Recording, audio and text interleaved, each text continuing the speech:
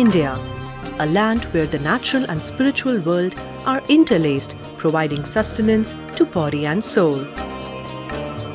This is the place where fire, animals, trees, mountains and rivers are revered as gods by countless millions of people. And among these, the most worshipped and revered is India's lifeline, the river Ganga. But unfortunately today, Mother Ganga, who means life itself for some 500 million people, is in serious trouble. Every day, 3 billion liters of toxic chemicals, sewage and countless tons of trash are dumped into her divine waters, destroying her beautiful ecosystems, killing wildlife and threatening the health of millions of men, women and children. But hope remains.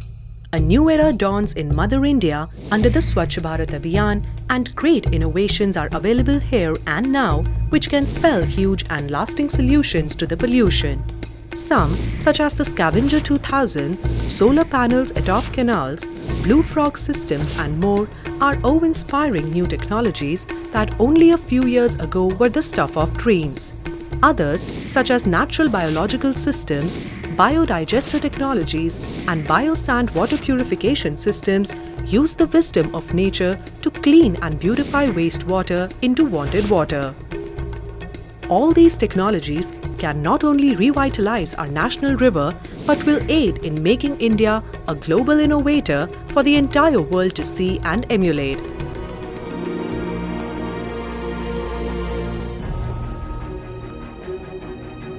The Scavenger 2000 is a cleaning boat from the pages of science fiction. Here, you can see it at work in Miami, USA, as it scoops up tons of trash, but that is not where things end. What is left is water like this. Here in Boston, USA, is another trash-taming technology, the water wheel. It uses this simple system of booms to siphon trash directly to this vessel, which is fueled only by river and solar power. Here in Brazil, a harmless extract from tree bark is pumped directly into the Pinheiros River, a lifeline for water-hungry Sao Paulo. Researchers say this may prove an excellent solution for nalas, which can be cleaned of sewage and toxins as the water flows by without needing to divert dirty waters to an expensive outside treatment plant. Blue Frog technology is a simple-looking but effective in-river system that cleans water sources of sludge, sewage, toxic chemicals and other pollutants without the need for an outside treatment plant or chemicals. Researchers say these Blue Frog devices can prove a valuable solution to clean up foul nalas, dirty rivers and other areas in a simple and cost-effective way.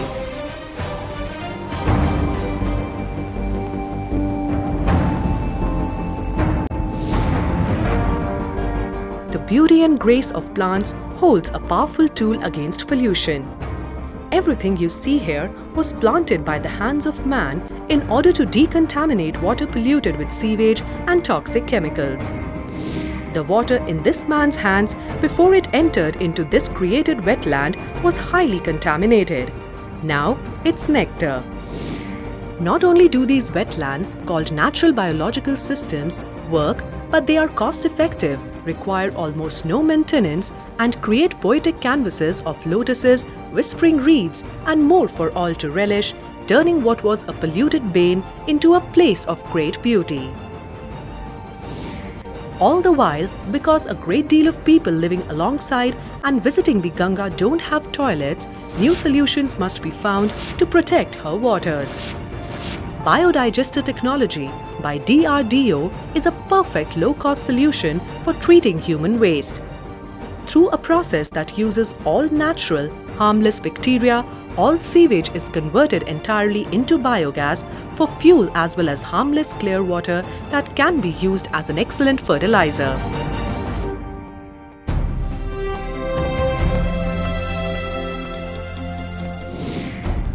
Nature has a unique capacity of its own to reproduce, refine and recreate.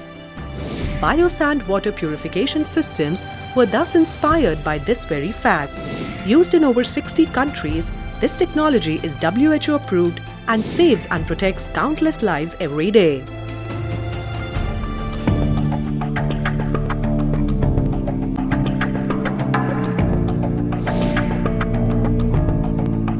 Every year, 50 million trees are cut in India for cremations alone, and countless dead bodies are dumped into the river Ganga every day, putting at risk the health of all living downriver.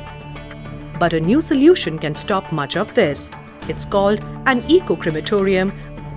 These crematoriums use just a fraction of the wood that is needed for regular cremations, yet can cremate a body in 1/3 of the time.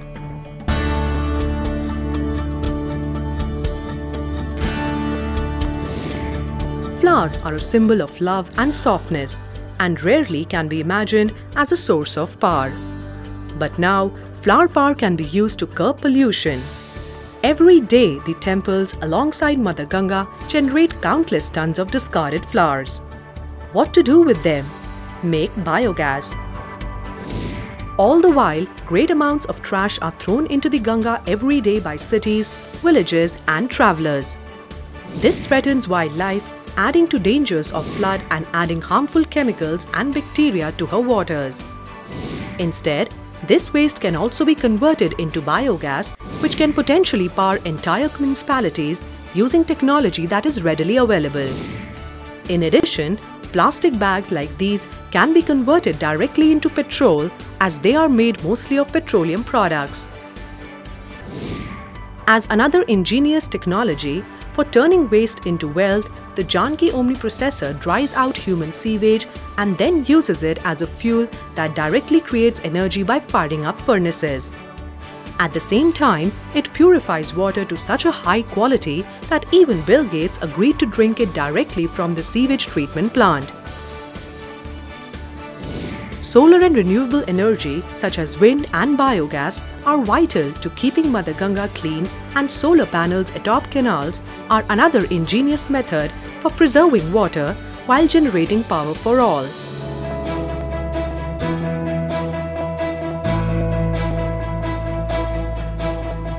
A program similar to the Asha Health Worker program can be developed so that women and other citizens may become the health workers of Mother Ganga using smartphone-enabled testing kits that can enable anyone to sample water and send the data to the world through the internet. Children can be especially enticed to plant trees alongside the Ganga through a school-based My School My Tree program, in which students can plant and nurture their own fruit trees, which will in turn nourish the students with their sweet bounty.